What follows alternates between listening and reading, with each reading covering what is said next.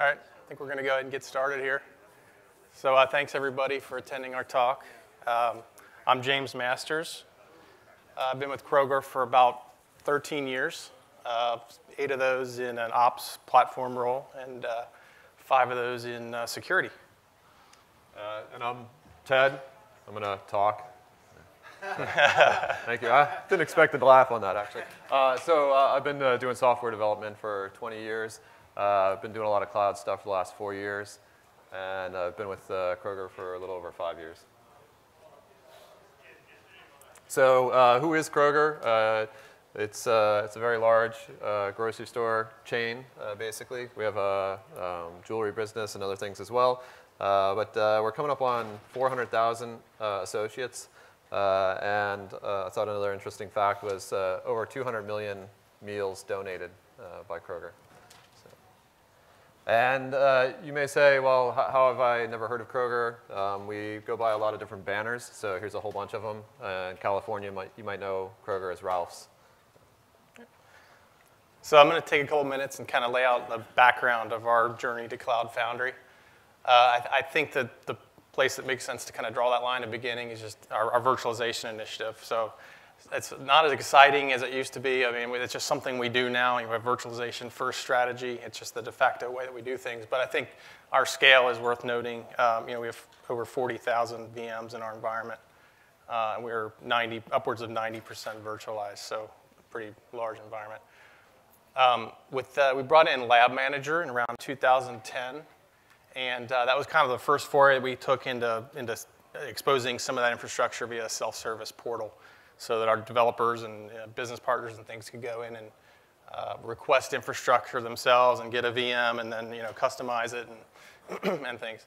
That was great. That was well received by our company, but that had challenges with it, right? I mean, as a dev, you had to go in and still kind of configure all your middleware and configure, load your database, load the right version of whatever Java you're using. I think we kind of upped our game. Was with vCloud Director and vCenter Orchestrator, which we rolled out in 2013. And there we started trying to steer people away from creating special flowers, right? Instead of customizing something and getting it ready and then holding on to it forever, we try to encourage teams to help us write some code in Orchestrator to get your VM to the point that you needed it to be, and then put that in source control as well, so that it could be managed and maintained by more people than just the couple people involved in doing it initially. And that really took off, and then people started saying, okay, we see what you're doing in test dev. That's great. We want to start doing that in production, right? And we realized quickly that kind of kicking that ball down the road as it was, we would be able to deploy things quickly. But the hard part is not really deploying systems, right? The hard part is managing them going forward, plumbing those up to the rest of your infrastructure. Apparently my virus definitions are up today. And then deprovisioning those systems, right? So getting them online is one thing, but managing that life cycle is another. That's kind of the point where Ted and I, so Dev and Ops, kind of started working more together in our teams as well. Ted said, you're doing all this orchestration. You have this capability to expose infrastructure this way. He brought to the table, he said, we've been writing automation code as well. So what happens if we marry the two, feed in a few parameters into an orchestrator process, and out shoots a running environment with an actual application deployed. So kind of our first attempt at a CF push, if you will, internally developed. We kind of presented that to our business partners and everybody's excited about that, right? Ted's boss, director of architecture, kind of said, that's awesome what you guys have done. Now stop. And we're like, what? This is great. What are you talking about? He's like, there are other people working on this problem. There are other people contributing to doing this. We want you solving other problems and doing other things. So that's kind of how we got into Cloud Foundry in about 2014. Our experience with that has been very positive, and it's allowed us to focus on other problems within our company. So not only orchestrating the provisioning of systems and middleware and databases and things like that, all that's still important, but to focus on even orchestrating an entire project initiation, right? Orchestrate source control, repo creation, and things like that. And that's kind of what Ted's going to get into here in a minute. We call it our Kroger Internal Cloud Initiative, and so Ted's going to talk about that here for a minute. All right. So a little context on that. Why did we do this from a business perspective? We really wanted to consolidate platforms. Kroger's over 125 years old. We've collected a few different system setups over time. So we're looking for a way to standardize that. We also need elastic scaling. Our business has announced that they intend to grow by 2.5 times the current size, so from 100 billion to 250 billion. That's a lot of scale. And at present, we don't scale very gracefully, so we were looking for that. And of course, from the DevOps perspective, we really wanted to adopt a lot of automation and quality in our processes. So what were some of the requirements for that? We wanted to make sure we had a system that would support 12-factor as a way to write cloud-native applications. And we also wanted to embrace the infrastructure as code mantra. Hopefully, these things sound very familiar to you. We wanted to scale horizontally, so specifically in scaling, we had found that vertical scaling tops out, and that's awkward. So horizontal scaling is a much better approach. And we also had the requirement that we need to be able to run internally, but we also want to be able to move to a public cloud or run a hybrid of the two. All right, so this is now what I'll call the novel approach I think that we're taking. We've said it's great that we can provision out environments with Cloud Foundry very rapidly, but what does it take to get a new project off the ground? When we say, okay, we've green-lighted a brand new project, what does a team need? Well, they need some code to start with, right? What's their base setup of code? They need ALM tooling. We really want them to use things like source code control. Hopefully, there's agreement on that one. And issue tracking and continuous integration and all that good stuff. And then they also really need environments. We use an agile methodology where we demo every 2 weeks, basically, to our business. So in order to hit that first 2-week mark, we really need environments. And in the past, it took significantly longer to get environments. But we wanted to make all of this very, very easy for our teams to have and get going with. So we borrowed or forked the initializer project from Spring. How many people have seen initializer or start.spring.io? Okay. I'd encourage you to go check it out. You can just go to start.spring.io. And basically what it does is you type in a few parameters and you get code out of it, right? It gives you a base set of code. And it's really clever the way it's configured. It's a great start to the project. So with that, it required very little work on our part besides just forking their code to get the code to spit out that we needed. We have modified that a bit to make it Kroger friendly. So we know we have certain logging requirements and things like that, standard things across all our projects that we want teams to have. Then next up, we started doing enhancements to the initializer to be able to script out the creation of source code control. So when the script runs, it creates a stash repo. We use stash for our Git repository. And it goes ahead and checks in the code that was just created into the stash repo. It creates our continuous integration builds, and it sets them up with the best practices right from the start. We know we want our teams to do continuous builds. We want them to have sonar builds to check code quality, all that stuff. We want them to continuously deploy out to the dev environment. So, and then have a progression where it goes from dev to test to stage to prod. We found that going straight to prod, not a best practice.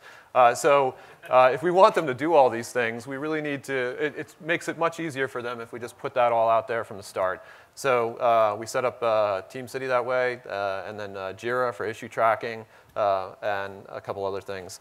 And then we go ahead and we make a call to Cloud Foundry and say, okay, for a given blueprint, give us a database, so MySQL, give us messaging, Rabbit, and then go ahead and take that new artifact that was built on TeamCity and push it out to Cloud Foundry and have it running out there. And so the idea is that someone said to the project team, hey, we've got this new project we want you to start. And 10 minutes later, they've got code, ALM tooling, and their environments, and they're ready to go. Right? So what does that actually look like? So here you can see when we forked Spring Initializer, we did some pretty fancy coding. We put Kroger in front of Spring Initializer up there. Pretty proud of that. I did cut out some of the fields that we have up there just to fit it on the slide. But you can see the team just basically fills in their project name. And then on the right side, that's where we've added in hey, what middleware do you need? Do you need messaging for this solution or database? They just check boxes. And then which ALM tools do you need? And they check off those. And then when they click the Generate Project button, it goes, it runs, and does all those things that I was talking about. And then they get their links to everything, right? So it says, hey, here's where your source code's at to check out, where your continuous integration builds are set up. Issue tracking, and even your link to Cloud Foundry of, hey, where can I go find my brand new apps that are out there? So, and then what does that look like on Cloud Foundry? This might look familiar. It's just, hey, you've got your project out there running in a SQL database in the Rabbit, and because of the magic of Cloud Foundry, it's already got the security credentials provisioned, injected into the application, and it's all ready to run. So what did we have to do to get to this point? One of the things was defining reference architectures. If you can spin all this stuff up, but nobody's going to support it. Oh, wait, I'm jumping ahead. So reference architectures, we said, let's start with just a basic one, app server, database, messaging. That's kind of a typical one that we use. But we have plans to create additional blueprints or reference architectures to handle scale out, right? So if we give the team Rabbit and Cassandra and then the ability to push out to Cloud Foundry, now suddenly we have a very scalable app that was automatically provisioned for them.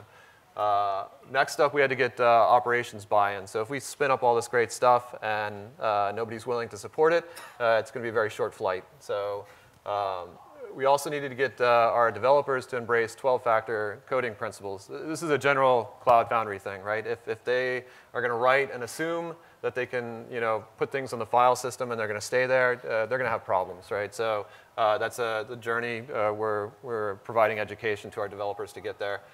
Centralized logging, this one's also really key. We were excited to see Loggergator and a way to get logs out of Cloud Foundry, but I pretty quickly figured out that if someone calls and said they had a problem an hour ago, and I go to Loggergator, I can tail the logs and see, or I can see the last 100 messages, but an hour ago is long gone, right? So centralized logging was a really key thing to put in place, to have a place to dump all those logs. And then an authentication pattern. So we had standard security practices for user authorization to applications. Cloud Foundry is a new challenge. You don't know your IP addresses of the servers that are out there. So we had to work through kind of how to move to a token-based model to deal with that. So what's our experience? We actually had some of these ideas earlier on. So when James was talking about our VCO excursion, we knew we wanted to do some of this stuff. VCO was a really great tool to achieve some of that, but then we found out pretty quickly that it turns out it's complex to build Cloud Foundry. We started on this journey. As soon as we brought Cloud Foundry in-house, suddenly it became much, much easier. Like the provisioning script, I don't know how many lines of code was that? Yeah, like 18. Yeah, 18 lines of code to get a database, messaging middleware, and an app server. So we knew it would be simpler, but it was still kind of amazing to actually see that. And then we've also found that in our Cloud Foundry experience that the CLI has been a great help. We were able to take that and hook that into our continuous integration server very easily, and that gave us the ability to do blue-green deployments. It did take a little bit of work to get to that point, but once we got there, our business was loving it. Suddenly we could push updates to stuff, and they didn't even see the updates happening. It was zero downtime deploy, so they really like that. And in some of our situations, that's really critical where we can't really take the systems offline. And sometimes they would wait a long, long time to get an enhancement, months and months before they'd actually say, yes, we're willing to take the enhancement. We can see that in the future with having an automated process to provision out the team and having a standard structure to their whole deployments and all that, that we intend to give teams blue-green deployment capability right from the start with the provisioning. Yeah, and we've gone into this with one of our most business-critical applications, too, as a POC. So we're kind of starting with the lowest common denominator, making sure this is a robust and available platform. Yeah, and that's the group that's particularly pleased with the zero downtime deploy. Yeah. Another lesson that we've learned in doing this is that the delete all script is really an important component. So I will say, given that it's a very critical system, I was a little nervous the first time I hit that delete all script. Even though first we ran it in lower environments, it's still to think of the environments as transient, they're still kind of like pets to me. I know I'm not supposed to keep them as pets, but that first time running the delete all was a little nerve-wracking. But that taught me the first good lesson of the delete all script is that I thought we had everything infrastructure as code. Well, I was wrong, right? So we tried to bring up the environment again, and I was missing pieces. So that script taught me a very valuable lesson. And then as it turns out, the problem we were having was a problem of migrating from one version to the next, right? Is there any value to the business in solving that problem of just getting to the new version? No. So destroy it all with the delete all, bring up the nice, clean infrastructure as code script, your environment's provisioned, and you saved all that time. And I think currently to do 5 microservices, it's taking like 4 minutes to provision everything out for us. So it's not even worth thinking about, oh, could there be an issue with this? And then also, if people know that you're packing that delete all script, they make sure that everything goes into the infrastructure as code, right? Because otherwise, it's gone on the next run of it. Yeah, and some of our VCO, VCD stuff I talked about before, while not a lot of it went all the way to production, I think it did a lot to at least start getting that mindset into people's mind that don't create, again, special pets that you're going to care for over years in our private cloud. Yeah, and so part of the delete all script and the blue-green process to get there, we found that we had to script out our creation of user-provided services as well. So we really tried to capture everything in source code control and script it all, which was a little bit of extra work at the front side, but boy, it saves a lot of time on the back side.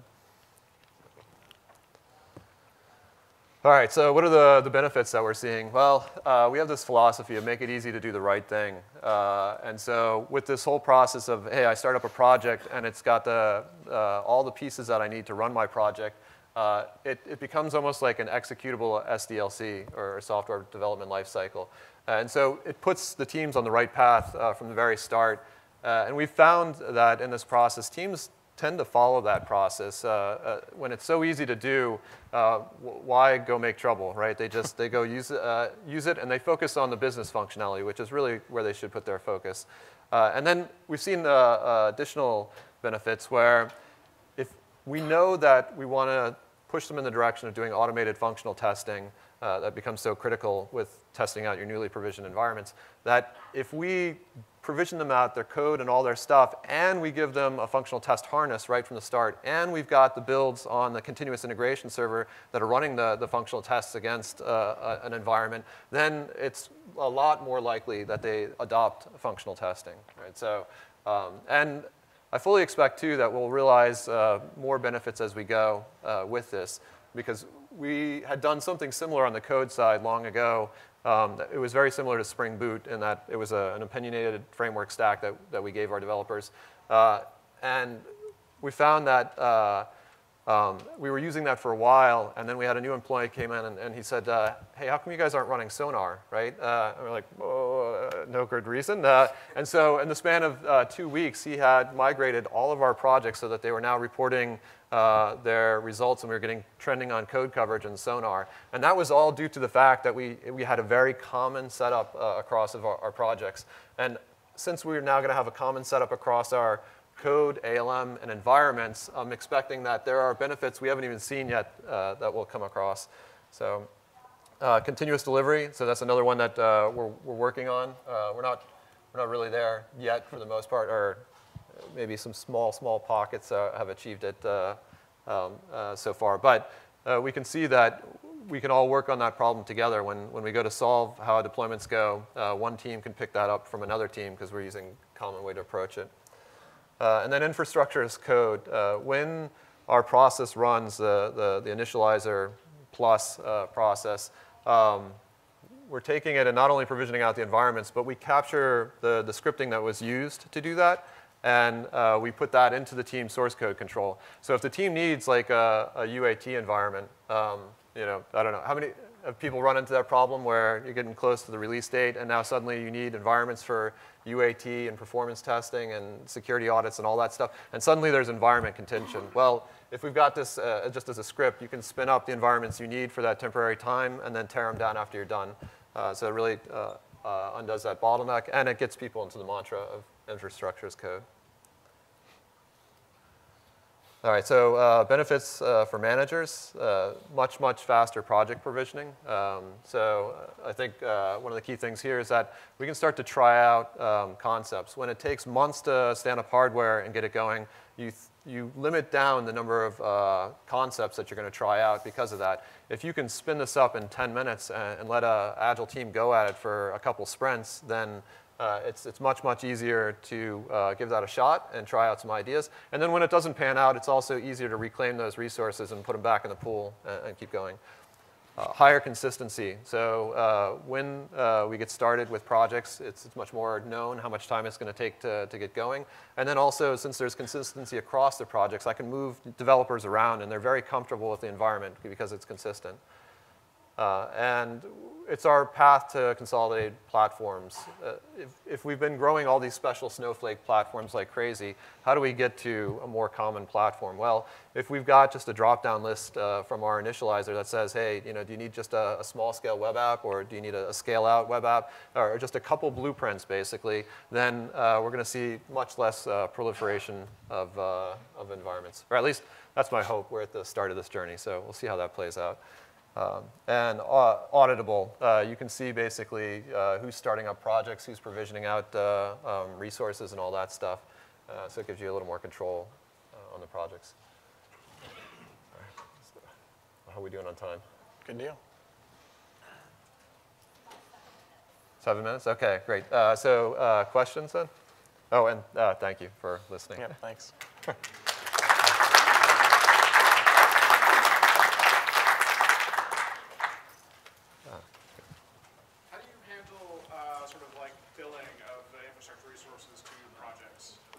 Well, I'm a dev. I like to pretend that's all free. So we don't really handle that well right now. We have a little bit of a showback model, so at least we can give people an idea of what things cost on a per RAM utilization basis. But more than that, I mean, within like vCloud, for example, we know vApp owners, so we send out a report every period to them to say, hey, you're consuming, you know, X, Y, and Z. And we actually have just started adding, if we were to actually charge you for that, here's how much it would be. But we're not actually, we're not following through on that yet. Isn't he great? That's how you do DevOps, right? The ops give it away for free, yeah. And dev's happy, right? Yeah, we're still, yeah. Yep. In terms of customizing Spring Boot initializer and coming up with a set of supported architecture, obviously you guys got a big population of developers. How many people had to be persuaded to accept this minimalist list? So it was about 2007 that we started doing Maven Spring-based standard architecture. And it was the Wild West back then. And I think people really liked the fact that they could start to focus on business functionality. So to get the developers to adopt that, there wasn't actually much resistance on that side.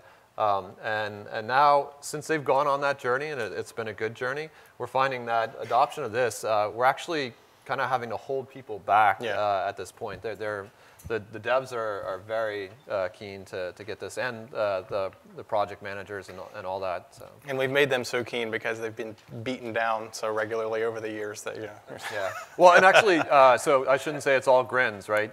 From organizational change management standpoint, this is a much bigger shift for operations. Now, we've seen some of our friends in operations already get it that they move away from mundane work and they start doing more engineering work at the script level and the configuration environment. So that side of the ops house is actually excited about it too.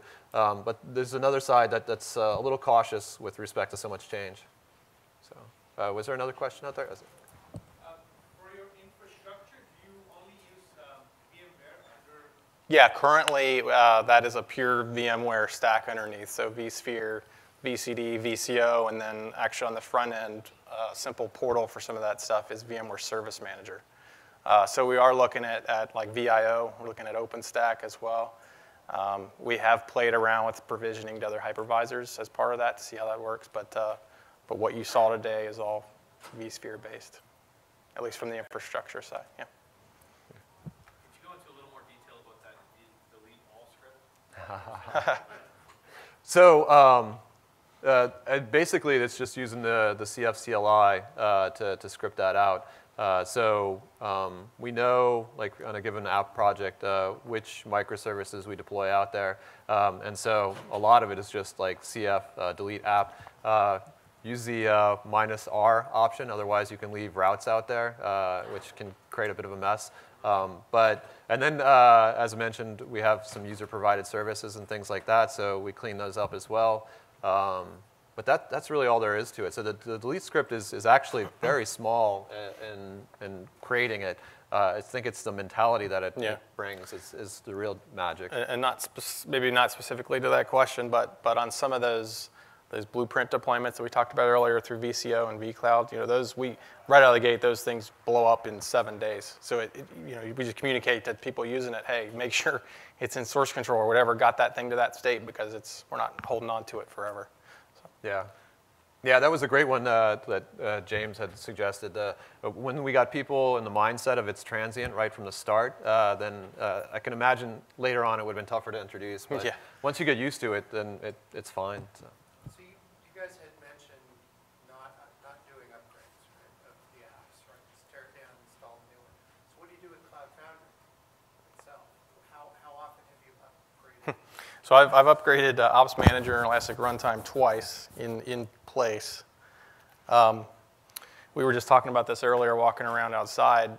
When we take this beyond, and we take this to a more production rollout, and we're still in POC phase. I mean, to be honest with you, we'll have at least 2 foundations running, and we want to get people in the mindset of keeping both apps deployed to both foundations synchronously. So not necessarily replicating them, but just from our CI/CD process, making sure they're consistent.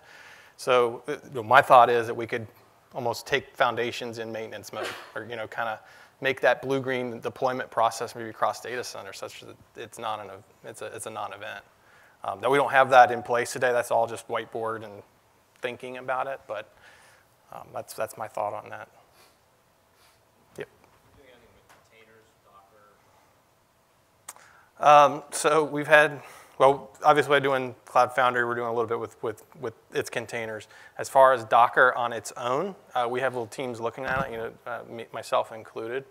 I think we're, at least I am, I think we agree on this, most interested in seeing how Docker will play into Cloud Foundry and how we can use Cloud Foundry to orchestrate Docker containers. We got a couple guys looking at Kubernetes and just, again, sort of roll your own type things around cloud or around Docker. But again, I think some of the things we've learned up to where we got today, and that is, again, provisioning containers is like, I was at one of the presentations here earlier, I think it was that Dr. Nick guy, and he was like, oh, congratulations, you've provisioned a container, like, woo, And that's like the easy part, right? So, I mean, I think that's the extent that we're looking at Docker right now.